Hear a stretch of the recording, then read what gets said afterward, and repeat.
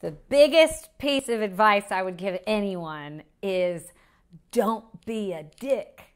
Don't, be kind. It is not hard to be kind to people. Wait, that was the next question. What's your life motto? And she just answered it. Yes, that is it. My life motto, 100%, is don't be a dick. It's not worth it. And I don't even mean in the sense of because you hear people say be nice to everybody. You never know who they're going to be. Screw that. Be nice because it's the right thing to do. And you are happier when you're kind to people.